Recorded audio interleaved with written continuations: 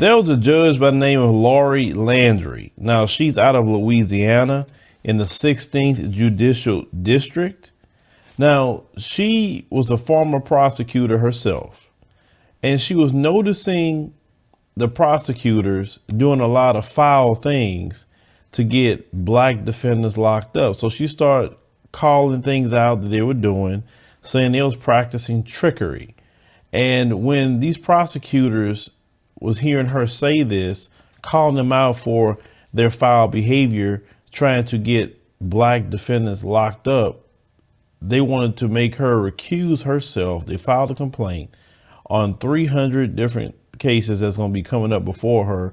Let's go ahead and roll this clip. The judge is not going to be sanctioned or silenced by a system that has proven not to be just. A sea of people left the courtroom filled with standing room only after a judge decided they needed more time to review Landry's case. It's despicable that just because the district attorney can't get their way, that they're going to decide, well, we want you to be removed, like he has that much power.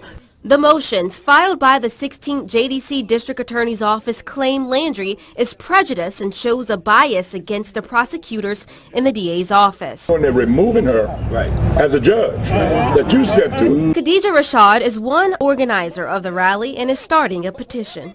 People believe and support Judge Landry because of her integrity, because of her willingness to look at the evidence, and if there is no evidence, then the case is dismissed. United hand in hand, the group believes the hearing was only postponed because of their support.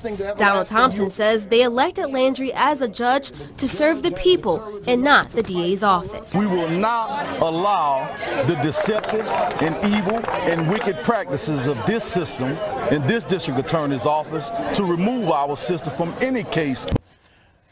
Now, as you heard, they want this judge removed from these cases. She has stated about these prosecutors that they was having improper motivations to incarcerate black people more severely and at a higher rate, even though black people only represent 30% of the population in the majority white parishes in Louisiana of St. Martin, Iberia, and St. Mary. So you have a small population of black people, but yet the prosecutors want to make sure they lock up many as possible. This so-called criminal justice system has been set up that way from the beginning. Lock up black people. Why you want to lock up black people? The 13th Amendment. The 13th Amendment of this Constitution of the United States tells you, yes, you can't have slavery, but then it says except for crime and punishment. See, America haven't known a day without slavery. It still has slavery to this day. And that's the reason why the majority of black men are locked up in jail, is because they want you to be a slave. You understand that? And no one, not your Democrat friends, not your Republican friends, those of you who walk around talking about Republican is better and you got a free mind, not your Republican friends or anyone else is saying, hey, we need to delete that portion of the Constitution that gives an out to have modern day slavery. And let me talk to black folks here for a minute too. Some of y'all, we talking about, you know, connecting with the continent, making visits and doing whatever you want to do there, or having an Africa plan. Some of you open your mouth to say that they sold us in the slavery field, so I can't even go over there. They sold us. First of all, nobody sold you nothing. You were born here. That's first and foremost. So stop with that. Another thing, those people have been dead hundreds and hundreds of years ago. There was a small portion of people that did participate in the slave trade who were part of those tribes. That's well known now. Everyone knows that. You're just looking for a reason to be pissed off at black folks. You got all this hating energy talking about somebody sold you, like that's how it all happened. But the fact is, when you was given to the white man by the Arabs too, which you don't have all this hate for Arabs, because Arabs was trading slaves way before even the white man was doing it. So you'll have no hatred and venom for Arabs, and you don't even have it for the white man. He sold you too. He sold you to and from all through America as slaves. But you don't have that venom at all for them. And on the books of the Constitution, you still have slavery, and you still got more venom for people that's been dead for well over 400 years on the continent than those who still trading slaves now. Every time they build a jail, that's a new plantation for the black man to be in. But you don't have no venom about that. But you're mad about somebody that's been dead hundreds of years ago that you didn't even know. You can't identify which ones did it. So backwards, because you've been trained by your de facto white daddy to hate black people. By all costs, hate black people. Find a reason to hate black people. Even though the chiefs in Ghana came out and said, yes, they participated and they apologized.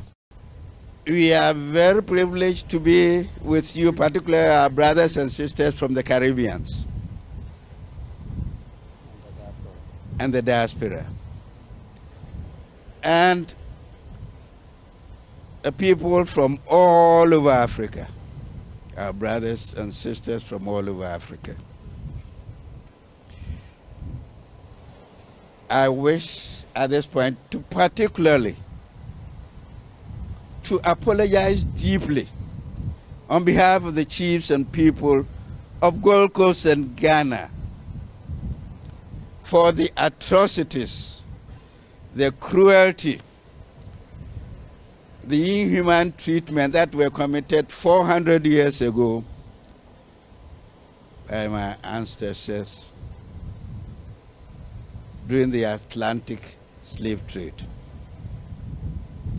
where over 400 years ago, millions of our brothers and sisters were captured, sold, and transported under inhumane and cruel circumstances through Elmina Castle across to the Caribbean and to the New World. On behalf of the chiefs and people of Ghana, I do render unqualified apology, deep from the bottom of our hearts. Deep from our bottom of our hearts. But one thing that I want you to be aware of, it was not without resistance. Some of our chiefs did fought and resisted. Some of our people did fought and resisted. But we are fighting a losing battle against a stronger army. People with guns, and we had no guns. They deceived us with liquor and all other temptations. Whatever the circumstances that led us to us, we stand here to render apology. And it's my wish and prayer that this apology is accepted. It's accepted deep by our brothers and sisters from the diaspora. And I saw the video when they did it. You just look for any old reason to have hate for somebody else black. But these folks have you still enslaved in their plantation and ruin your life in the process. Now this judge is trying to stop all this trading of slaves that's legal by the 13th Amendment. And they want to stop her from doing this. Just like when they had the brother by the name Judge Olu Stevens, when he was noticing that those prosecutors were only putting white juries. And he was like, hey, wait a minute. You can't make these juries with no black people, no diverse juries. What's going on? And he had dismissed the jury that they picked and wanted a more diverse jury, and they complained on him and got him suspended. Every time you have a black judge or police officer or whoever that take a stand for the community This is how they act, because this system is built that way. You understand? The system isn't built for black people to have justice. It's not. It's built for black people to have injustice. It's built for black people to be enslaved, oppressed. This system is designed that way. And this judge is violating the rules. There's a rule when black people get in politics, law enforcement, judges, DA, whatever. The two rules is this: you can't help black people. You can't punish white folks. You can't. You violate any one of those two rules, you're out of there, or something's going to happen. Maybe you not be out of there, but they're going to punish you to get you back in line. That's really the rules in America. And no, your Democrat friends are not going to come to this woman's aid. And let me tell you about Louisiana. Louisiana, oh, y'all talk about Texas. Louisiana is, oh man, the things, how they treat black people in Louisiana in some of those areas. I'm telling you, you got some places in Louisiana, I mean, they are worst of the worst. At least in Texas, you know where that's at for the most part. And if you also stick to the bigger cities where everyone's at, you can kind of avoid that. It's like you got some places in East Texas and all them little places like that black folks, I don't know why black folks be in these areas. I don't know why, but they do. And I don't know. For me, I can't be around people like that. I got to be in places where it may be just a little better. I know in America, we all living under oppression. But Louisiana is a special entity, very, very special entity. How they jail brothers over there in Louisiana. The prosecutors claim this judge cannot be fair to them. See, it's not being fair to them when you're telling them you can't just railroad black people this way. You can't do that because I know what you're doing. That's not being fair. Being fair to them is just locking black people up for a long time, just locking them up, ruining their lives, putting felonies on their records so they can't vote anymore. You know what I'm saying? Even think about what I just said about felonies. So think about that quote unquote felony and the way they handle it. You know, it was rooted in racism, white supremacy. You can't vote and you can't own a gun. That's two things that this system never wanted black people to do, was vote and have a gun. It wasn't meant to do anything else. How is it with a felony? What is a vote going to do? Why can't a person vote in an election? A vote is something that's peaceful. A vote is something that doesn't hurt anybody. So you know all that was rooted in racism and white supremacy. Every bit of it. These are the things that we need to talk about and expose a little bit more. The systems that's in place. You know, some of y'all tell me when we talk about Africa, why y'all want to run? We need to fight. You fight nothing. Because you've proven to me you fight something when I see you trying to have a mass movement to erase the slavery clause in the 13th Amendment. Then I can start believing that you're fighting. Show me you're fighting when you're trying to get people that have felonies, their voting rights back and their gun rights. Matter of fact, no one should be penalized with their voting rights and their gun rights. Nobody. If you've done your debt to society, then everything, especially, should return. Now, you should never lose your voting rights for no reason. None. Because it's the most peaceful thing you can do is vote. See, show me that you're trying to fundamentally change America and not being in comment sections telling me anything. I'm talking about you. I see you in the street. I see you making differences in your city, in your state, getting these things changed. Then I'll believe you're fighting to make a difference. Because all the fighting you're doing is just online and in the comment sections. And I don't have time to watch another generation of people go down, get old, get sick, be killed and jailed and everything else, when I can see there's a better option. We can't, you know, I'm just being honest with you. We can't sit here and keep having these things happen. Judges trying to do what's right and they getting treated bad. Then you want to attack other black people for saying, hey, why don't you go to the African nation to see what they offer? Just go see it.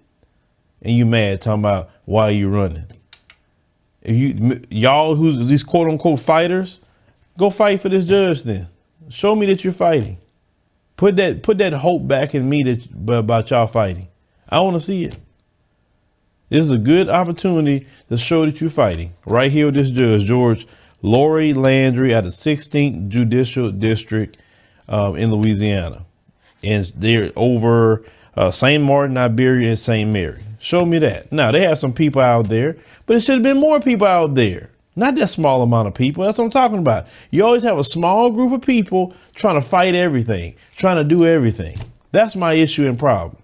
Online, everybody talking, but why aren't you out there with them? Why aren't you trying to make a stand? Where's all these groups at? Coming in to fight and defend. That's what I'm talking about. Fight for this sister. But leave me a comment, let me know what you think about this particular story with Judge Lori Landry. I'm interested to see what's going to happen out of this. I have a feeling what's going to happen, but let's just wait to find out what the information is going to be.